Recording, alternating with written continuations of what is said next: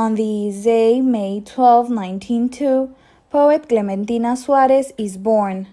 Clementina Suárez, a Honduran poet and writer, is recognized for being the first woman to publish a book of poetry in the history of Honduras.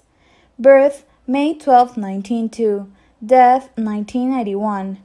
Biography. Clementina was born in Juticalpa, Honduras, but from a very young age she decided to leave home and abandon her family since they wanted her to dedicate herself solely to marriage.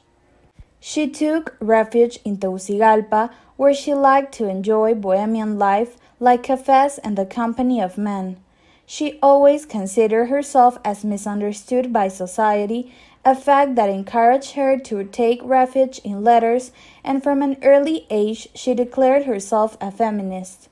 On the other hand, her time was characterized by Victorian morality with which Clementina could never identify, as she always had a free and rebellious spirit.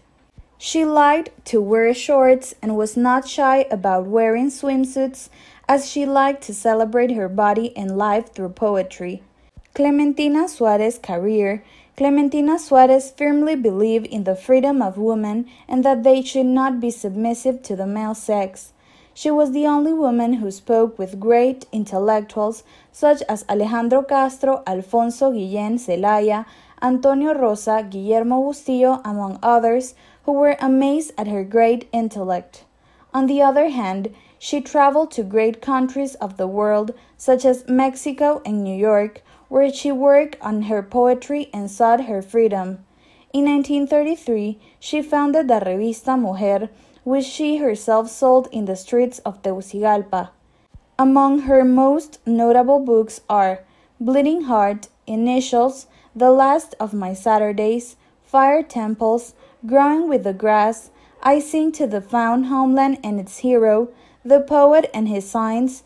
With my verses I greet future generations. This was a day in the history of Honduras.